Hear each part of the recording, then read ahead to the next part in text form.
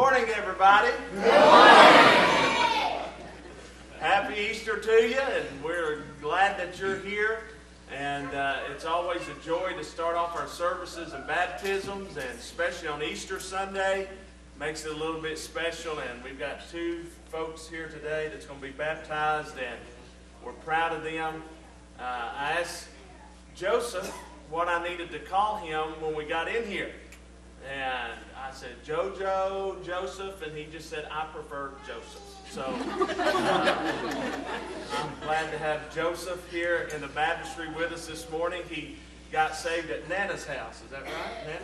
Yeah. And gave his heart to Jesus and wanted to be baptized, and he's been waiting for this day. So let's wait no longer, okay?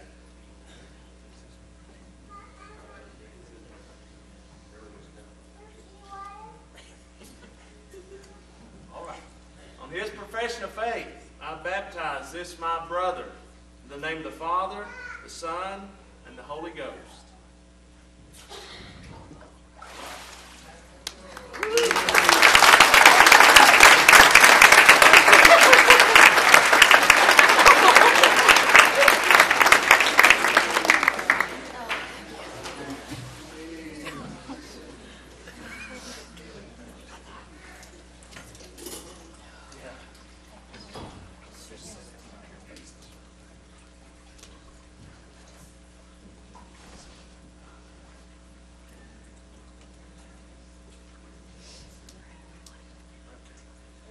We got Sylvia here with us. She got saved about a month ago and wanted to be baptized today on Easter Sunday, and I'm proud of her and proud to be able to do that.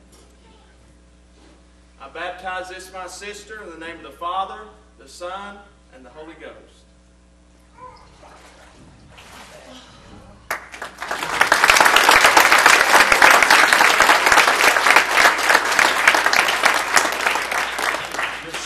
This morning, let's worship our risen Savior. Help our choir to sing. All right, Brother Roger, come in. Amen. Welcome to Black Oak Baptist Church. I wanted to help my breath there a little bit. I prayed JoJo might do a cannonball off there. So he was excited to be here this morning. That's really great. Choir, stand with me. You stand with me this morning. Follow along on the screens. We started worship service.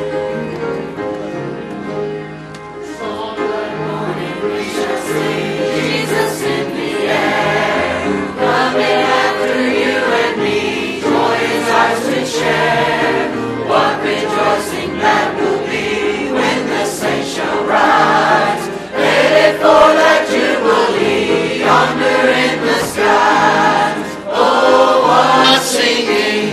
Oh, what shouting! On that happy morning when we all shall rise. Oh, what glory!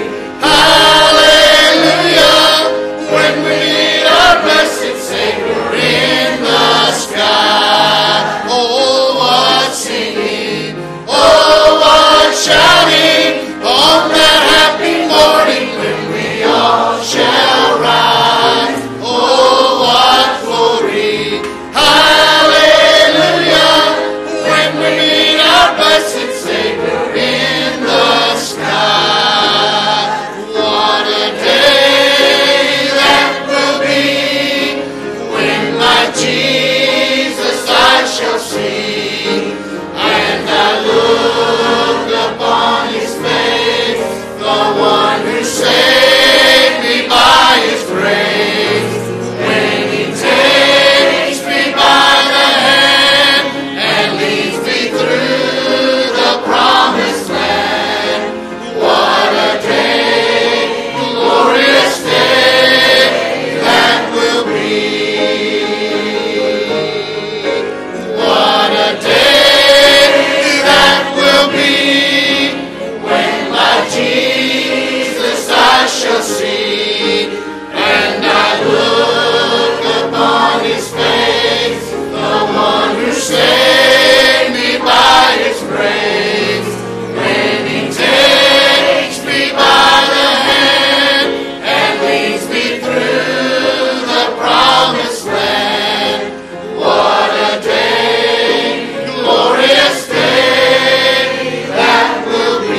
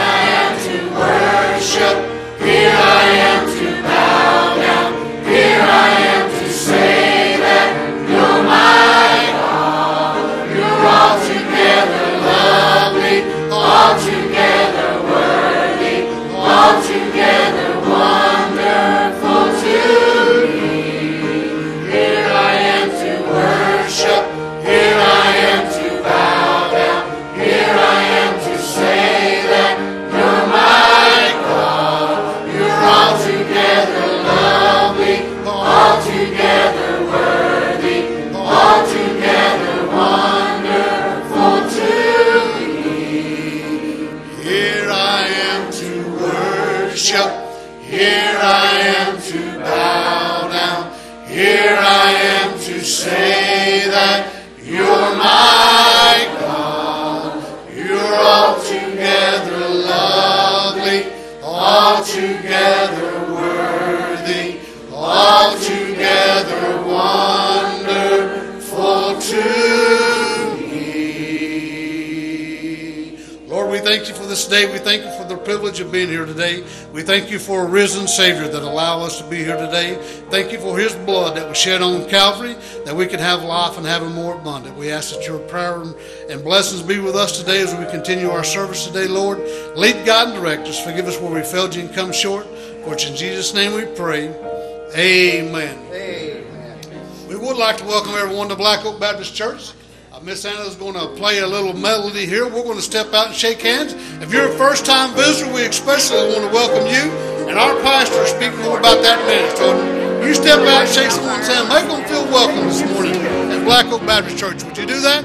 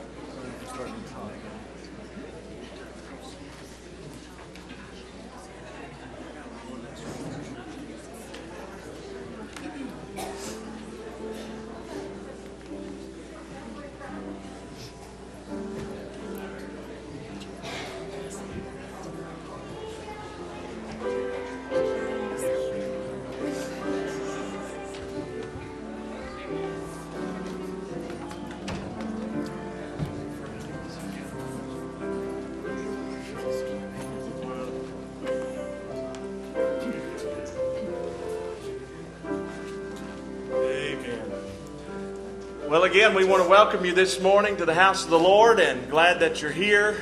And praise the Lord for the opportunity to worship Him this morning on Easter Sunday. No better day to worship God than the day that He arose. And so we're thankful to be here this morning. I'm going to ask our ushers to make their way down. As they're coming down, if you're visiting with us today for the first time, or maybe for the first time in a long time, right inside of your bulletin is a Connect card. Would you tear that out and give us the information that you're willing to give us? And then the ushers that were, or the greeters that were at the back door when you came in this morning will be there when you leave. Hand them that Connect card, and we're going to mail you something about our church, give you some information, tell you what's going on in our church, and let you see what God is doing here at Black Oak. It's come offering time. This is the time that we give back to the Lord. I hope you're being faithful in giving to Him. One preacher I heard this morning, I was watching some churches who have early services, and one preacher said that he looked at the offering plate and the tomb wasn't the only thing empty. Amen. So let's be faithful to give to God this morning and thank Him for what all He's given us. Hey, we wouldn't have anything if He didn't give it to us to begin with. And so this is our way of saying thank you to Him. All right, Heavenly Father, we thank you for this day, and we thank you for all that you've given us, all that you've done for us. Lord, you've blessed us, and you've been so good to us. And Father, we just want to say thank you and how much we appreciate you, Lord. We want you to know. Lord, as we gather in this place this morning on Easter Sunday, Father, I pray that our hearts and our minds will be drawn only to you. God, that our hearts will be lifted up in worship to you. God, that we remember that time that you died on the cross for our sins and the fact that you won the victory over hell and death. Father, we love you this morning. Bless us in this service, we pray. In Jesus' name, amen. Amen.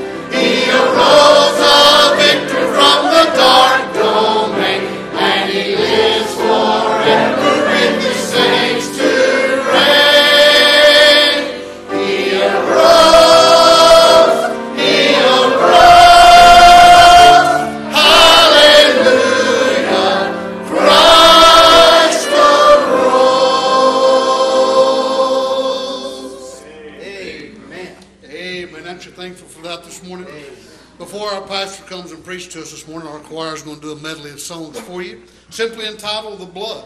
Without the precious blood of Jesus, this day would not be possible. That's right. So you think about that this morning, then you think about what our pastor will preach to you just in a few minutes, and you pray for our choir as we get ready to sing, please.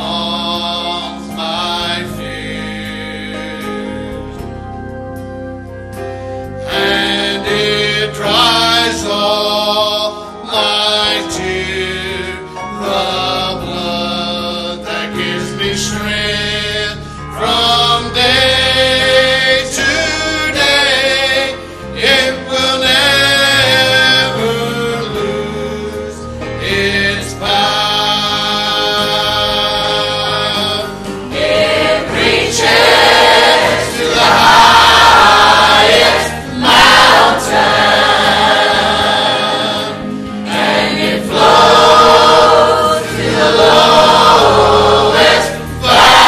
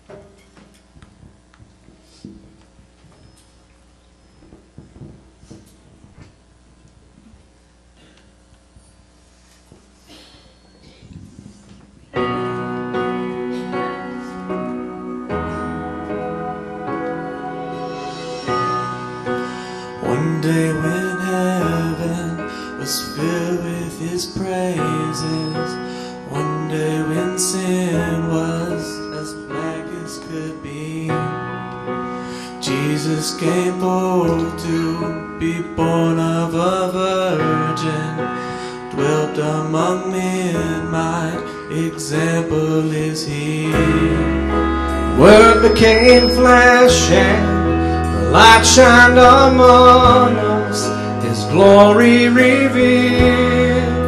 Living he loved me, dying he saved me, buried he carried my sins far away, rising he justified, freely forever. One day he's coming, oh glorious day, oh glorious day.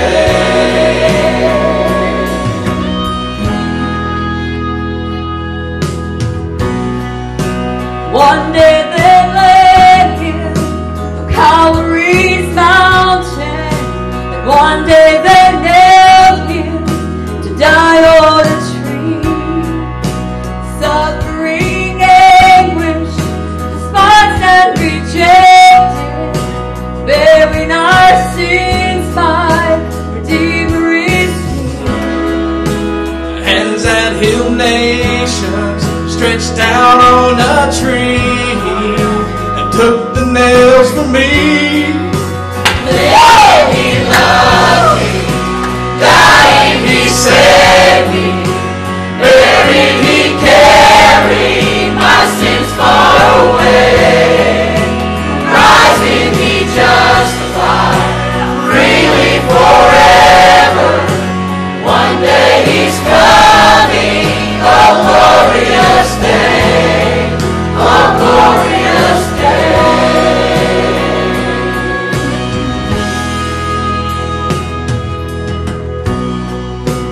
One day the grave could conceal him no longer.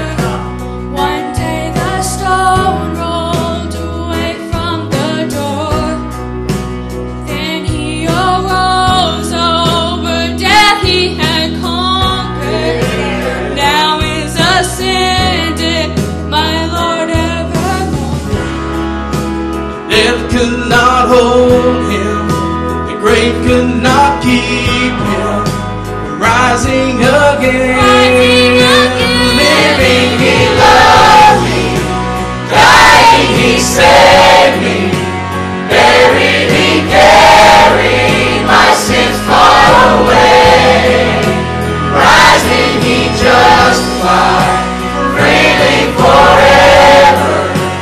One day he's coming, oh glorious day, oh glorious day, oh glorious day.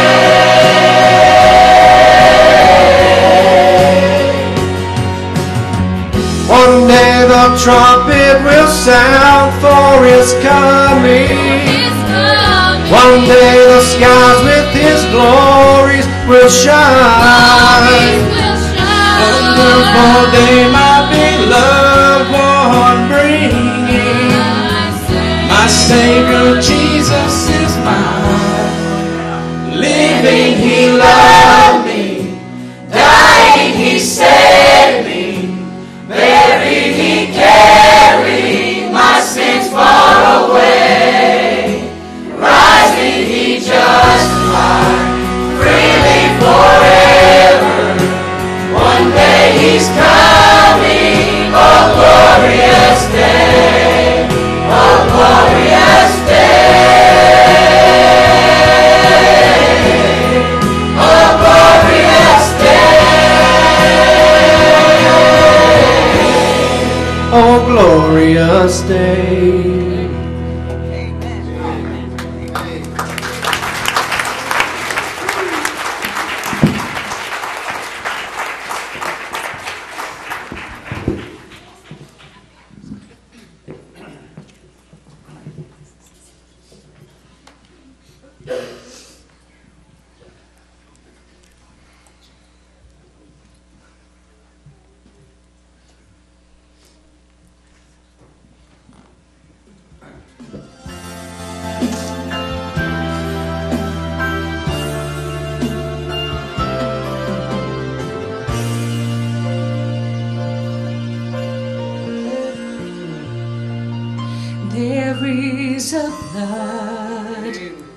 that cost a life, that paid my way, death its price. When it flowed down from the cross, my sins were gone, my sins forgot. There is a grave that tried to hide this precious blood that gave me life. But in 3 days he breathed again and rose to stand in my defense. So I come to tell you he's alive, to tell you that he dries every tear that falls. So I come to tell you that he saves, to shout and to proclaim that he's coming back for you.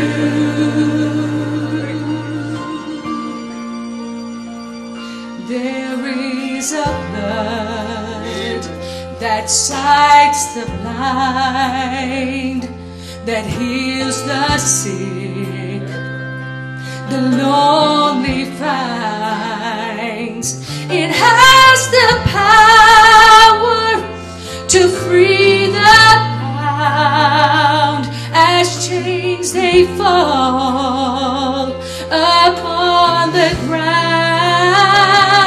So pour it out to cleanse my soul, and let its precious glory flow, because he lives to make me whole. I owe my life, I owe my all, and so I come to tell you he's alive, to tell you that he dries every tear that falls.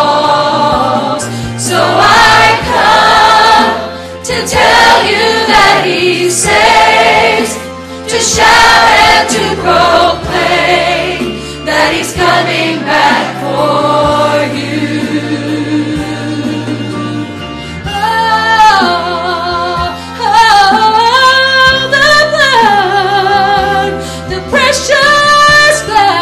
Precious blood of Jesus,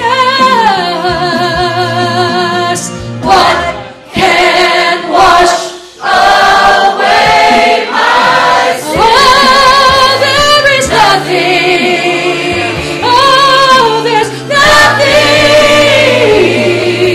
Yes, what can make me whole?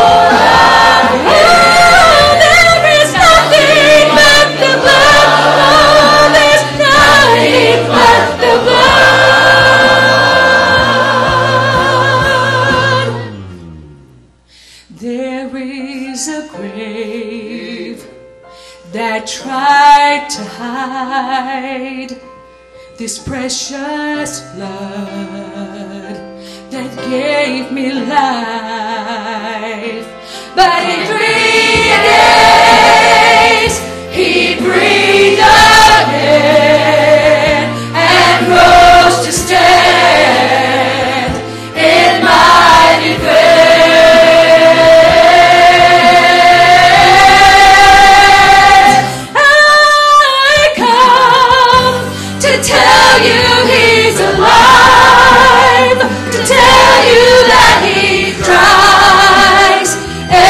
Tear that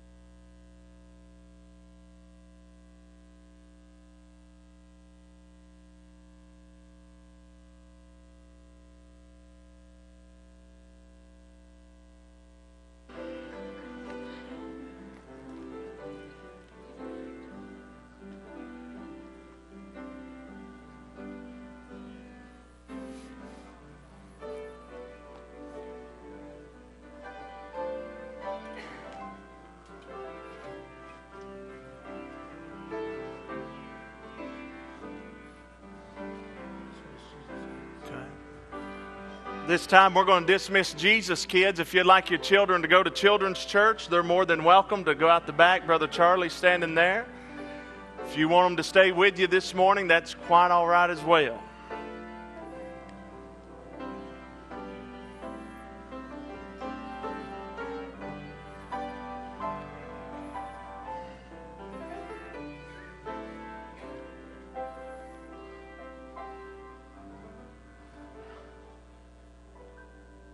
It's going to be hard to preach after singing like that. How do you follow something like that? Amen? That was good, wasn't it? Let's give the choir another hand this morning. They did good. Good singing. Good singing. I've pastored a few churches, but never had a choir that is doing as well as ours, and I've always wondered how I'd preach behind a good choir, and so I'm a little nervous this morning. To do that. But boy, it's a joy to see you this morning. Great crowd on a Sunday morning, Easter Sunday morning. We had sunrise service this morning at 7. Some of you were here for that.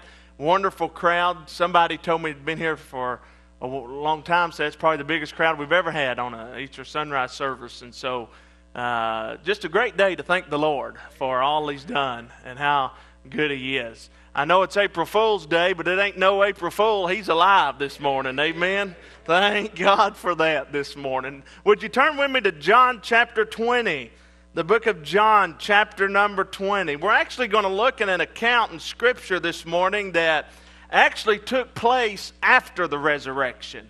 By this time in John 20, Jesus is already up from the grave. Actually, He's been alive now for about a week or so. Maybe about 7 to 10 days, and I want to see some things that happens in the life of the disciples and in the ministry of Jesus before He goes back to the Father.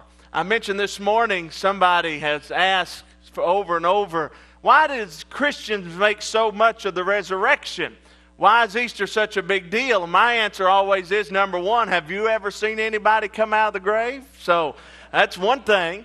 Secondly, I heard a story one time. A little boy was in Sunday school class, and the Sunday school teacher asked the student, said, what is the resurrection? What is Easter? What is this holiday that we celebrate? And there's silence filled the room, and you can tell their little wheels were turning. Finally, one little boy raised his hand. He said, I know what Easter's all about. I know what Resurrection Sunday is. And the teacher said, what is it? He said, I believe that's the day that Jesus came out of the grave and saw a shadow and went back in.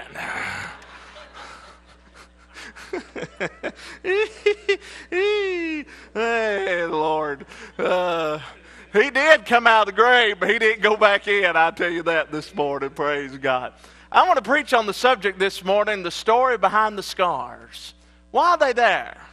We're going to see an account today in the Word of God where one of the disciples said he wouldn't believe Jesus had resurrected unless he's seen the scars. And I want us to look at this really on a personal level. Why are those scars there? Why did he have to go through what he went through? John 20, stand with me, would you, as we read the Word of God? John chapter 20. We'll begin in verse number 26. Now, the disciples had gathered many times up to this point. Their master had been crucified. They saw Him die.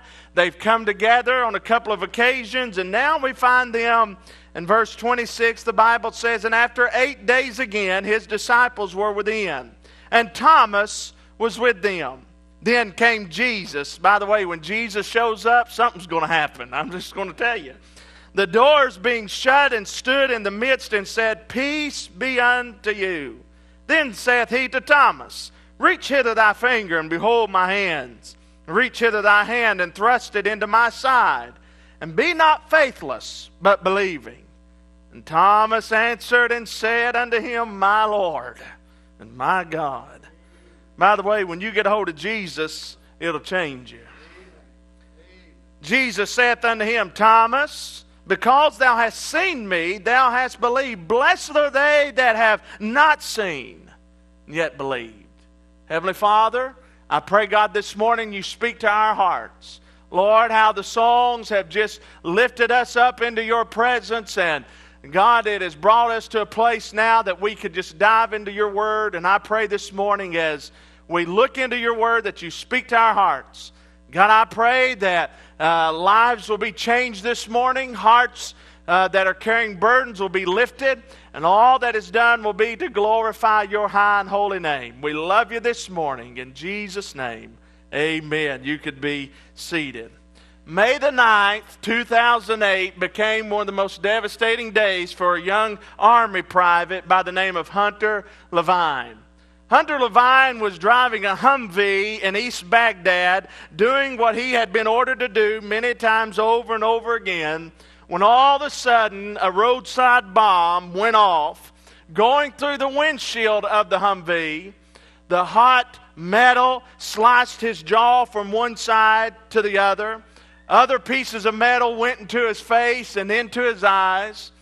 Hunter Levine didn't know what hit him until a few days later when he woke up in an Army hospital. He was blind in both eyes and his face cut from one side to the other. Many of his friends, after he healed from the accident, they wanted him to travel the country. They said, Hunter, you ought to tell your story. You ought to travel around and tell what happened to you and how your life's been changed by it. And Hunter made the comment, he said, there's no way anyone can stomach my story. And so some friends got together and they ended up helping him tell his story on a website. You can go to it today called heartsforhunter.com. And on that website, Hunter tells his story of what happened that day in East Baghdad. And because of that website that was launched for him to tell his story, several other thousands of soldiers have been able to launch their own websites telling their stories of what happened in the war. Hunter ended up dying June of 2013 of a heart attack while visiting some Army friends down in Florida. But what he did is he gave a platform in which others could tell the story behind their scars. In John chapter 20 this morning, on two separate occasions actually, Jesus shows up with his scars to his disciples and begins to tell a story.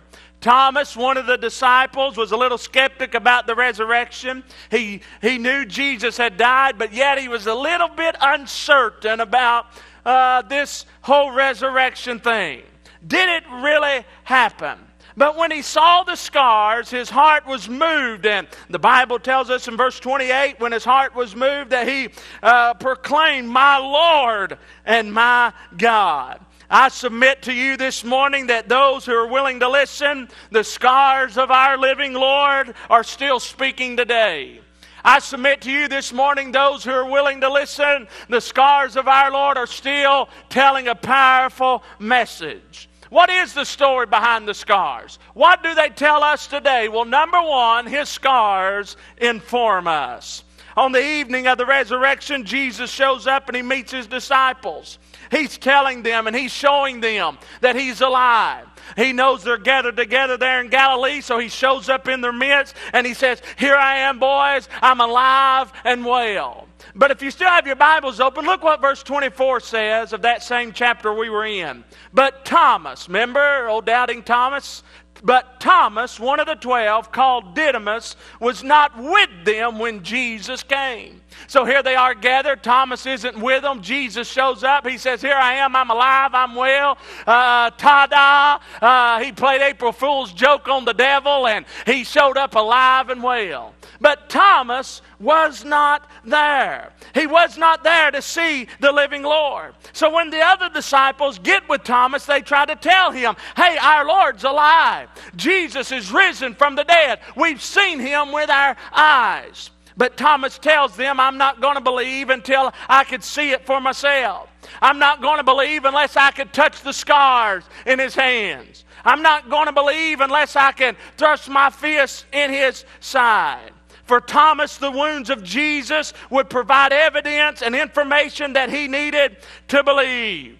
The weakness of Thomas's faith aside, there's still a sense in which the scars of Jesus provide us with some valuable information. Maybe some this morning are here, maybe just to see a baptism, or it's Easter Sunday. I better go to church because it's Easter. And maybe in your mind somewhere you wonder, is this thing really real? Well, what does his scars inform us of? Well, number one, it informs us of his suffering. He suffered desperately on the cross. Luke 23:33 says, and when they were come to the place which is called Calvary, there they crucified him. A woman wrote Dr. J. Vernon McGee one time and said, Dr. McGee said, my pastor got up this past Sunday and said that Jesus really didn't die on the cross. He was just swooned. And later he came out of that a coma-like state, and that's how he came out of the grave. What do you think of that, Mr. McGee? Well, J. Vernon wrote back and said this, Dear Madam, I want you to take a leather whip to your church this coming Sunday and beat your pastor 39 times. And then I want you to nail him to a cross and hang him in the sun for about 6 hours. And then I want you to run a spear through his side. Then I want you to embalm him and put him into an airless tomb. And 3 days later, let's see what happens to him. Hey, Jesus died an awful death. His scars inform us of his suffering. Think about that cross for a moment. Think about the awful pain, the excruciating, brutal beatings he took, the scourgings he took. And there they laid his body on the cross and they nailed him to that tree. They would take something like a railroad spike and they would hammer it through the tendons and the bones of his wrist about an inch or two from his hands. And then after they had nailed his hands to the cross, they would take another spike and they would drive that spike through the Achilles joint of his feet, sending equally sharp pain up his legs and into his lower back. There on the cross, like shoes of fire, pain ran up and down the nervous system of our Lord Jesus Christ. And there he hung. They picked the cross up as they portrayed just a few minutes ago. They picked the cross up from the ground, and if you can hear it thump into the hole that was already prepared there. And when it thumped, his body caves in a little bit, and all the pain continues to shoot. But you see, it wasn't the spikes that killed him on the cross. The crucifixion was not uncommon in that day, in Bible days. It happened many times, but the spikes would not have killed him. The wounds would not usually be fatal. You see, what happened really to the victim on the cross is they died from suffocation. They would hang there for so long that their joints and their bodies would begin to hurt, and he would begin to feel a crushing pain, Jesus would, in his chest as the pericardium, the sac around the heart, began to fill up with serum, and it began to compress his heart. And at this point, his heart is sluggish and it's trying to pump that heavy, thick blood into his tissues. And then his tired lungs begin to frantically gasp for breath. And he would hang there with spikes through his hands and through his feet, a crown of thorns on his head. He had been whipped 39 times, blood pouring from his body. And his heart's trying to keep up and his lungs are trying to keep up. And there he would die from suffocation. Some 8 days after this agonizing death, Thomas gazes still into those open wounds. Jesus has resurrected, and Thomas gazes at those wounds, and it reminded him of the torture that the Lord experienced. Dear friend, let me say to you this morning, the Lord went through all that not only for Thomas, He went through it for Lee Hickman, He went through it for Josh Wilcox, He went through it for every man, woman, boy, and girl in this place. You're watching by a computer this morning. God did it, and He sent His Son for you. That suffering was for everyone that would come to Him by faith and accept Him as Lord and Savior. Them scars inform of His suffering. But the scars also inform us of His success. What do you mean by that, preacher? I mean, He died, but He got up again.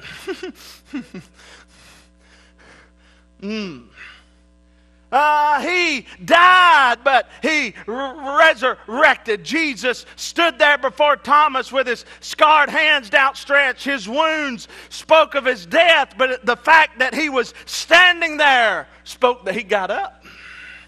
The fact that he was right there in front of Thomas told Thomas not only did he suffer the pains of death, but he overcome the pains of death. They may have put him down, but praise God, he got back up. The Lord Jesus took those scarred hands and he seized the death by the throat and he crushed it with all that was in him. He who said, I am the resurrection and the life, proved it 3 days after they hung him on the cross. He came out of the grave. He's alive this morning. Every Sunday we meet at church to celebrate the fact that he's alive. You see, in Jewish times, in their custom, they would have their Lord's Day on Saturday. Then why do we do it on Sunday, preacher? To celebrate that first day of the week that our Savior got up when they put him down. He came alive when they killed him. Dear friend, we're here this morning, but I'm telling you, every Sunday morning we meet in this place, we can celebrate. He's alive! He's alive! He's alive! Praise God. There's about 138,000 words in the New Testament of the Bible, but 3 of the most precious words you'll ever find is He is risen, praise God. He's alive this morning. He came out successful over those scars. He came out successful over the grave. He came out successful over the pain he went in. He is God and He's alive this morning. What do those wounds say to us? They inform us He suffered a terrible, horrible death on a Roman cross. But they also tell us that He succeeded in conquering death and getting up out of the grave. Oh, this is good. I'm glad I came here to hear myself say what I'm about to say. Easter is the day that death died. Whoop, whoop, that's good. Easter is the day that death died. Praise God. I wonder what happened that day when Jesus came out of the grave. You know, spiritually speaking, the Bible don't speak to this. This is the gospel according to Lee Hickman. This is just my sanctified imagination working here. What happened during those days when Jesus died until He came out of the grave? I wonder. Jesus dies. He commends His spirit to the Father. And He gives up the ghost. He died. Okay?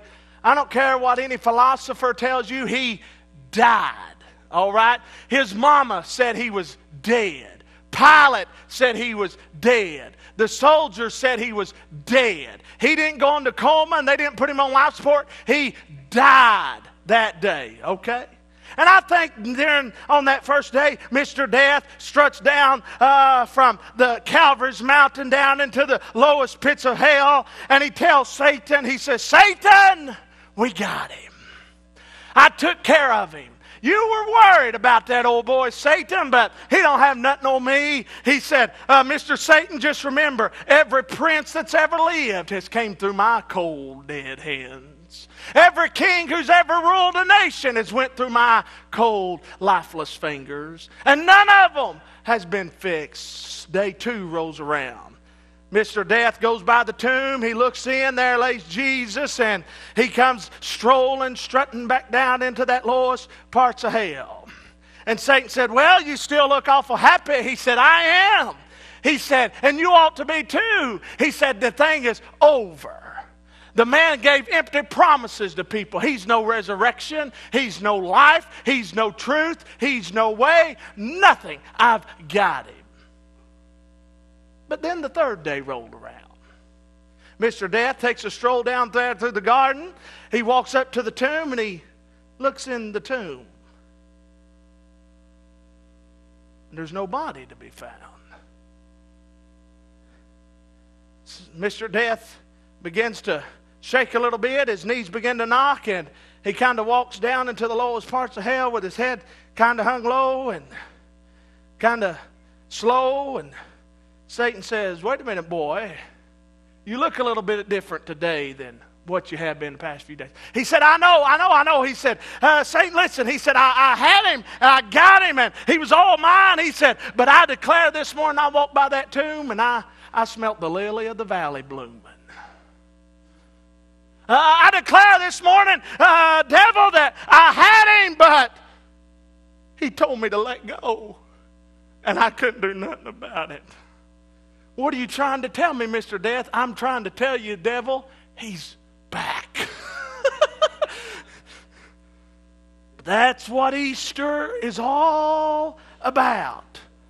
If I could write you a headline this morning and write it on the New York column, it'd simply be this: He is empty, the tomb is empty, He is alive.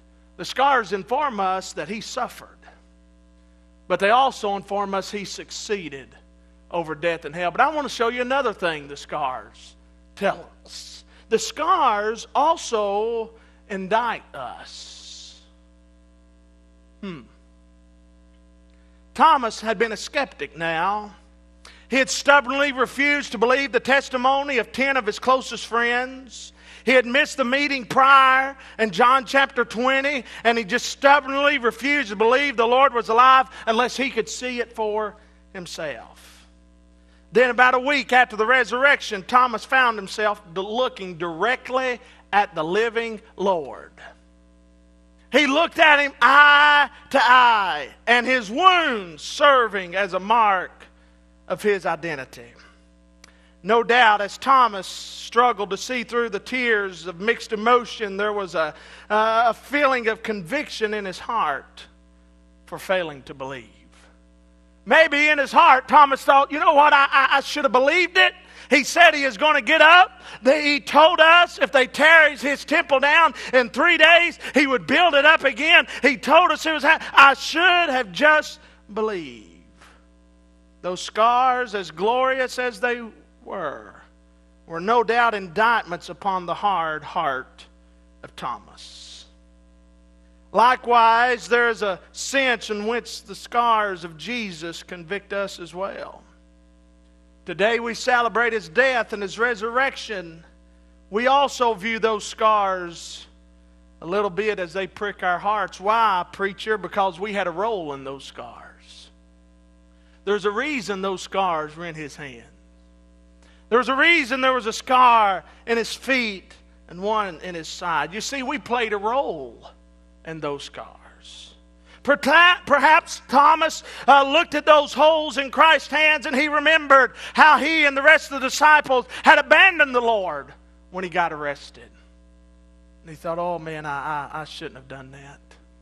Maybe Thomas viewed that open side of Christ and remembered that part he played in the Lord's death. But the reality is this morning, all of us sitting here in this place played a part in the death of the Lord Jesus Christ.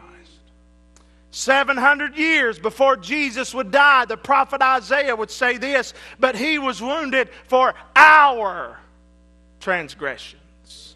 He was bruised for our iniquities. The chastisement of our peace was upon Him. And by His stripes we are healed. And we, like sheep, have gone astray. We have turned everyone to his own way. And the Lord hath laid upon Him the iniquity of us all. There on the cross, the shoulders of Jesus became as a giant altar. And the sins of the world, yours and mine, was laid there on the altar of the Lord Jesus. There on the cross, our Lord's heart became as a cesspool, and all the putrid, polluted sins of all the world went into Him. Why did He do it? So that we may know Him in freedom, that we may know Him in salvation. If we understand that Jesus died for our sins, then we must know that His scars should have been our scars. He died in our place. He was executed for the laws of God that we broke. Therefore, the cross on which He died was actually our cross.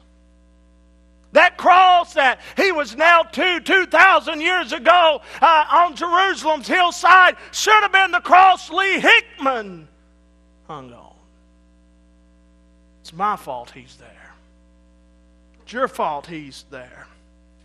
The great preacher from yesteryear, W.A. Criswell, tells of a dream he had one time. Criswell woke up that next morning and he began to write down the dream. It troubled him so bad. He said, "In a dream I saw the Savior. His back was bare, and there was a soldier lifting his hand to bring down that awful cat of nine tails." What's the cat of nine tails, preacher? That's the whip they used to lash his back. It was a whip made out of several straps of leather, and in that leather was wrapped up pieces of metal and pieces of bone. So when they would whip him on the back, the metal and that bone would pierce his back, and when they would pull back on the whip, it would rip off skin as it came off. Criswell said, "I saw a soldier with that cat of nine tails whipping the back of Jesus, skin flying everywhere, blood splattering on people as they stood around and watched." He said, "I couldn't take it anymore." He said, "And in my dream I rose up and I grabbed that soldier by the arm to hold him back. But when I did," he said, "in astonishment, that soldier turned around and looked at me, and when I looked at him, I recognized myself."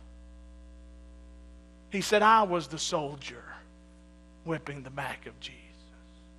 I was the soldier nailing those nails in his hands." Those scars of Jesus, they indict us because we understand that our sins, each and every individual in this world, their sins played a role in causing those scars. They tell us who we are, that we're sinners in need of a Savior. I wasn't there to swing that whip upon his back or drop the hammer of nails into his hands. I didn't drive the spear into the heart physically, but nevertheless, it was my lust. It was my lies. It was my greed and my gossip, my selfishness, my sinfulness that crucified the Lamb of God. And so I have to come before God and say, I'm guilty. I'm guilty. Not only did we play a role in those scars, there's a response we must give to those scars. Rather than celebrating the atonement of his death and the victory of his resurrection, we see Thomas had become discouraged, disillusioned. This was my master. Why would he die? I thought he was supposed to live forever. His faith in the Messiah was drowned in the sea of doubt as he heard of his Lord's death. No doubt mixed with the joy of seeing Jesus alive, there was in the heart of Thomas that night a shadow of conviction for how he initially responded to the wounds of Jesus. Like Thomas, every one of us are going to have to respond to the wounds of Jesus. Every one of us are going to have to make a decision. Will we come before God and admit our guilt? Or will we, in doubt, turn him away? There on the cross, Jesus bore the sins of all the world, including mine and including yours. Read a story one time. It was awful interesting to me. It's about a Vietnam veteran who was killed in action. I read the story, and it said that there was one soldier who was hurt in action. He had been wounded somehow in action. And one of his partners heard his cries for help, and he ran and he picked up his partner and carried him on his shoulders back towards camp.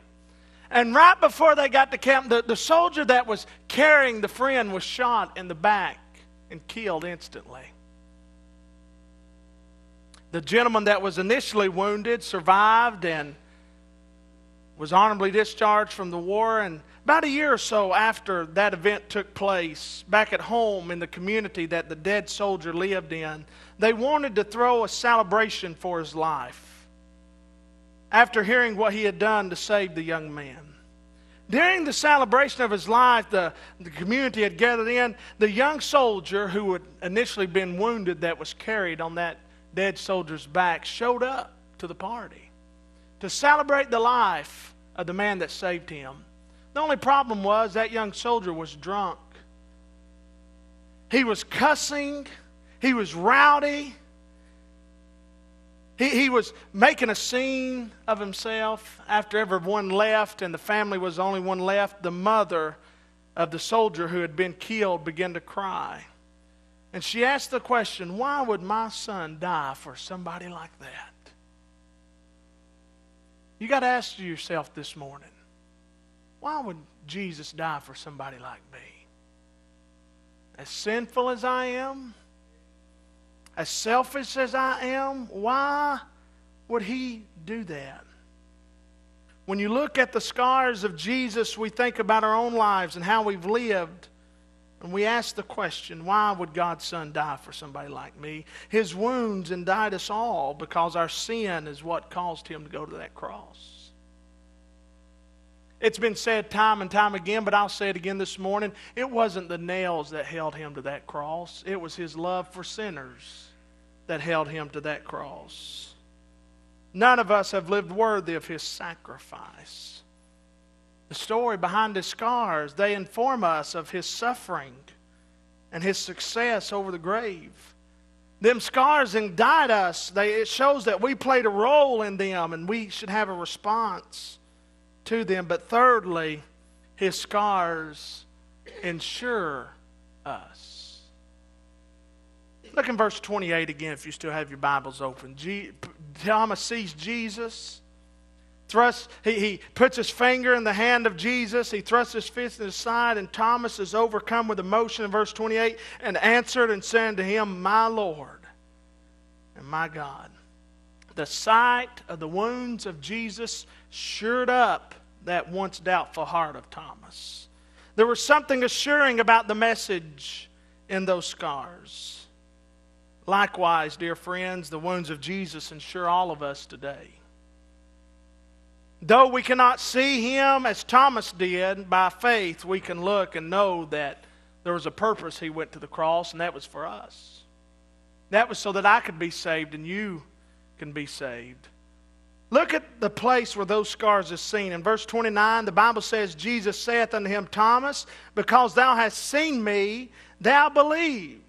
Blessed are they that have not seen and yet have believed. You and I today don't have the opportunity that Thomas had. We can't physically right now examine the wounds and scars of Jesus Christ. However, just because we can't see them doesn't mean they aren't still there. In fact, there's a place where those scars of Jesus can still be seen this very moment. Hebrews 9:12 says, after he had offered one sacrifice for sins forever, he now sits down at the right hand of God. Right now, seated by the right hand of his Father in the throne of heaven. Right now, the angels of glory are giving him praise, and the saints who have died before us, they are singing songs to the Lamb of God, and they can still clearly see the holes and the opening of his hands and his side. One person has said it well, the only thing man made in heaven are the scars in Jesus' body. Those wounds are still seen in that place. Those wounds are still there. Let me ask you a question this morning. Do you love him? Let me ask you the next question.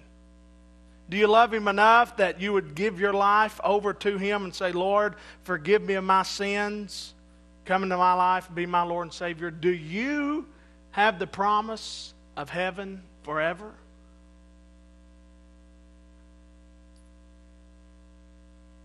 Let me show you very quickly the purpose his scars are serving. In John chapter 20, Jesus presented his wounds to his disciples. Why? As evidence that he was alive. Hey, look, this is me. This ain't somebody filling in. This ain't a stand-in. This is me. Look at my wounds. I submit to you this morning, Jesus is still presenting those wounds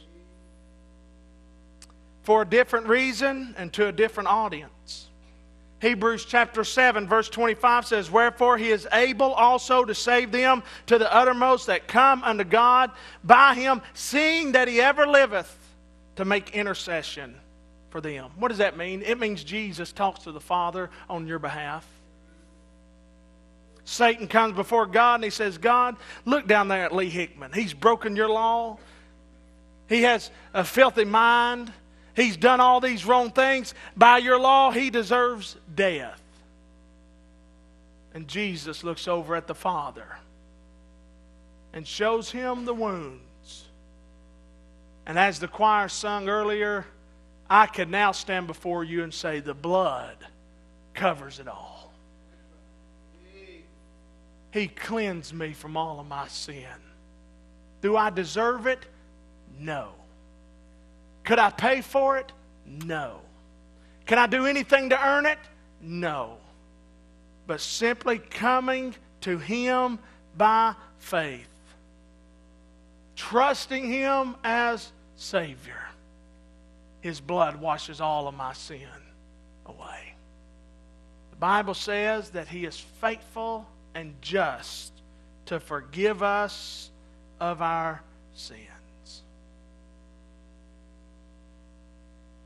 A Roman soldier comes home from war hundreds of years ago, hears that his brother is on trial for his life. The soldier walks into the courtroom and he lifts the nubs that used to be his arms, began to wave them at the judge, and the judge's heart was moved and he pardoned that young man. You and I deserve the death penalty this morning. You and I deserve death. But when we come to Jesus by faith, He shows the wounds to the Father, and we get set free. And Jesus said, whoever the Son sets free is free indeed. Fanny Crosby is probably one of my favorite hymn writers. She lived blind from the time she was an infant. And there was a story of a conversation she had with a friend of hers that caused her to end up writing one of her famous hymns. The story went that the friend and her were talking one day, and the friend asked Fanny Crosby, said, Fanny, do you think you'll ever be able to recognize anyone in heaven, being that you've never been able to see your mom or your dad or friends, me, anybody? You think you'll be able to recognize anybody in heaven? Fanny responded, you know, I've wondered that for a long time. She said, I've wondered how an old lady who's been blind most of her life could even recognize one person, including her Lord and Savior. She said, I've thought on it, and I've thought on it, and I've thought on it, and here's what I think. Fanny said, whenever I get to heaven, I'm going to look around, and I'm going to see folks I've probably known, but I may not recognize them. She said, and I'm going to look around, and she said, and finally when I find the person that I think is my Savior, I'm going to walk up to him and I'm just going to simply ask, can I see your hands? And she said, as soon as I see the nail prints in his hands, I'm going to know that's my Jesus. Fanny ended up writing a hymn based on that conversation. Let me read you just a line of it. She said, when my life's work is ended and I cross the swelling tide, when the bright and glorious morning I shall see, I shall know my Redeemer when I reach the other side, and His smile will be the first welcome to welcome me. I shall know Him, when redeemed by His side I shall stand. I shall know Him by the nail prints in His hand. One day, those who have repented and come to Christ to be saved will see Him face to face. And when we do, we too will have the privilege of seeing those scars. And at that moment, they will speak to us again, even as they do today. And we'll bow down before Him. And like Thomas, I believe we will say, my Lord and my God. Church, that's the story behind the scars. Let's pray this morning.